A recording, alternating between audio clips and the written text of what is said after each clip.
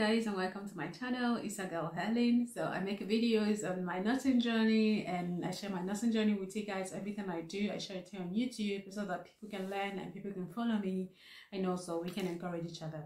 Okay, so it's been like I made a video, and I hope you haven't waited for me that long. Meanwhile, if you haven't subscribed to my channel, please make sure to subscribe. And also, if you're I hope you if you're a new subscriber, I hope you like this video enough to be able to subscribe to my channel, and please make sure to check out all my other videos. I have been super busy, so busy that I haven't had time to even study, let alone make a YouTube video. So my recent placement was this video is just to share my recent placement. It's my stories, my experiences from my recent placement with you guys. And my recent placement was in the maternity ward. At the maternity ward, they call it Post-Natal here in Germany, and it just never mind my hand movement. So guys, it was lots of work. Like it contains a lot. It's not like it's not like you think it is. So I'm going to be sharing some of my difficulties, some of my challenges, some of my good experiences in the station, and basically what's expected to be done, or what you can see, what you can expect in the station. So guys, let me start with the challenges. So I'll start with the challenges, like the difficult parts. So the difficult part is that the Einsatz was very short, like really short. It lasted for just 2 weeks, and within these 2 weeks I have to pick up, learn a lot about the station, about everyone. Like I have to learn a lot in a very short period of time. So that is one of the challenges of working in this station. So working for 2 weeks means that I have to know where everything is, how everything works, like how they run at the station. And to be honest, it's not my normal, it's not my house, it's not as the Einsatz was not at my hospital. So it was kind of difficult for me to adjust. I mean, learn some things. Some of the things they do, some of the way we do things at my hospital was quite different from what some of the things they did. I'm saying was because this is the Einsatz just ended yesterday, which was the 14th of April. Hence, I mean, else I wouldn't be able to do this video. Honestly, I'm doing this video because I am free today, and that's why I'm able to do it. So it was a very short one, like I just mentioned. So one of the challenges is that I have to learn how to deal with babies. Guys, I have cousins that I've held in my arms, but it's different from having to take care of someone else's baby. You know, I've had cousins that were so tiny, but I've never had to change their diapers or have to shower them or have to look at them, observe them, or do some things with them, like take their pulse, or measure their blood pressure, or measure their or measure their blood sugar. So it's quite different from that. So and it was some kind of challenge for me. Like I couldn't handle little babies, like having the babies cry, like scream. And I mean, sometimes I got so confused that I didn't know what to do. I didn't know how to handle the crying babies. I mean, these were especially worse at during my first week. Like I panicked. So the baby cries and cries and cries, and I get into this confusion that I don't even know what to do. Like, oh God.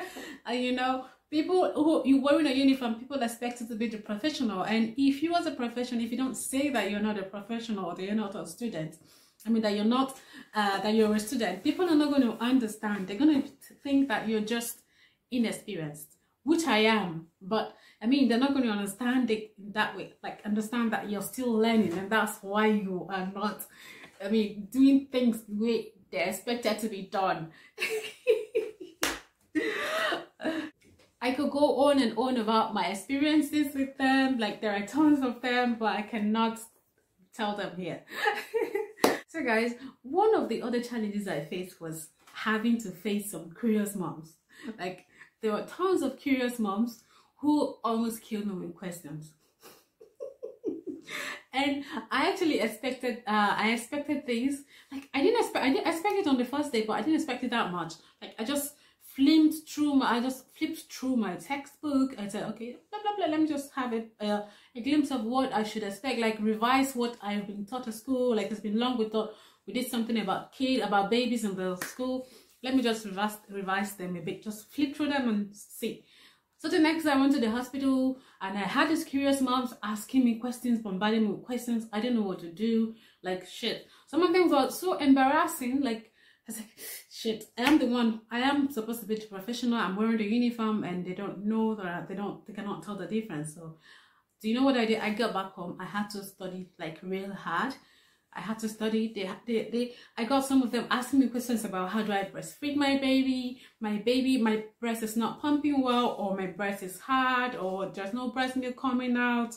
I had to do stuff like Stillberatung. Stillberatung means breastfeeding, like advise someone on how to breastfeed, or teach someone how to breastfeed. I'm not a mom. I've never breastfed a baby. But I had to go through my book. I had to consult my textbook and I checked some of these things. And it really helped me because I got to, within 2 weeks, after the first week, I was really, really a novice. But during the second week, I got to build my confidence and be able to answer some of the questions that were thrown at me by some of these women. Because it's not just it's not just one person being there for a week. No. They come every day, like every day, everyone leaves and new people comes and new moms comes in, and it happens like that every day. So guys, it was not easy at all. So guys, one of the problems I faced there also was the workload. The workload was too much, like too much. I don't want to use the F word here, but I'm just trying to describe how much it was. Like I had no time. All I did was come back home, sleep, bath, and sleep again, eat, wake up the next day and go to work, which is not a life. Like during my free days, I come back home, all I want to do is just rest, lay in bed, just to rest, just to get myself. It was not easy.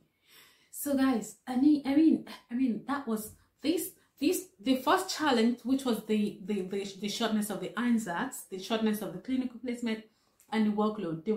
These were most of the challenges, most of the biggest challenges I had. Really, like it's not like the workload thing is not that much in the adult Krankenpflege, but this one was way too much. Like this one was way too much in the sense that we had to care for the moms and the babies as well. So it was not easy. So guys, I'm gonna switch to the now I'm gonna move to the better part of the Einsatz. So a good part of the Einsatz, good part of the clinic placement is that I got to learn some stuff about postnatal care, like postnatal care for babies and for the moms, for the babies. I got to learn so many things, not just learn them, like some of the ones I learned from school, I had to practicalize them, like see how they're being done, like know some things about babies, about newborns, and know some things about the moms, what the mom should do after birth, or how the baby should be treated after birth, what can be done. So these are some of the things I learned how to be a new mom, and which have kind of gave me some insight, or gave me some idea about what I can do or how I can take care of myself as a mom. Anyway, let's not go there now. But anyway, I kind of got some of these ideas and some of these tips about some things. How to do that, even if I don't take care of myself as a mom, but I can also take care of other people or give people some advice in relation to that. So guys, and I really appreciated that in this Einsatz. It's just to give us and how do I say that, an insight on what Kinderkrankenpflege is all about, or what Hebamme is all about. So another one is that I got to help some of these moms. Like one of them actually got me a chocolate. Like she gave me a gift the next day. She was so happy that I helped her out. Like, and I was so happy that I helped as well. Like I was so happy. So she dropped something at the station for me, for which I was very grateful. And it showed that I really helped her. Like this help, the fact that I rendered help to people really made me feel good. Like really made me feel good, and I was able to answer some of these questions, some of these curious questions that these women asked me. I was so proud of myself because nobody told me that, and I had to learn most things myself. Like I said, it was very, very short clinical placement. So, and it wasn't easy. So, and another thing, the last but not the least, is that I got to learn about the hospital, how other hospitals work. Like, it was my first, not my first time, second time working outside my hospital. But the difference is that the first time I worked outside the hospital was not, it was just an ambulance thing. I had to work in an ambulance, which was quite different from the hospital thing. It had nothing to do with the hospital.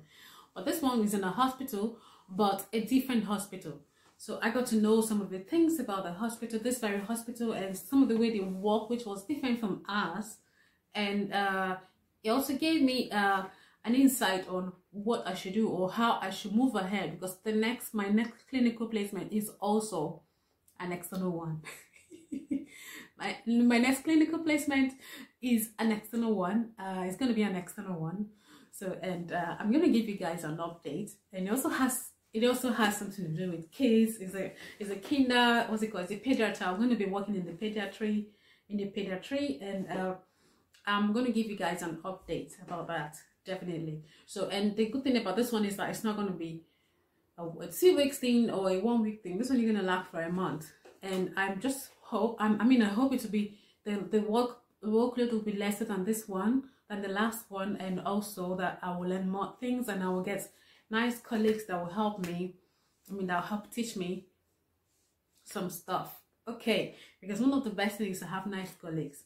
And I forgot to mention that some of the good thing about this clinical placement, the last clinical placement, was that there was this lady I worked with, even though she didn't understand German and I didn't understand, but she was very nice. She helped me, like we helped each other, let me say that. So, and even though it was challenging working as a student, but still it was worth it. So guys, this is where I'm going to come to the end of this video, and I'm going to give you guys an update about my next clinical placement. Wish me luck, please. So, and just if you're watching my channel for the first time, please make sure to subscribe, and I hope you liked this video enough to give it a thumbs up. Please do not give it a thumbs down, please. So if you're my subscriber or you're a returning subscriber, please make sure to subscribe as well. And if you're my subscriber, please make sure to like this video, okay? And then expect my next video. And I'm going to make sure I make other videos, like just like I have time, I'm going to make sure I make other videos ahead of time, like just so that I can post and not give that much time before I post another video. So guys, I'm going to see you guys in my next video. Thanks for watching. Bye.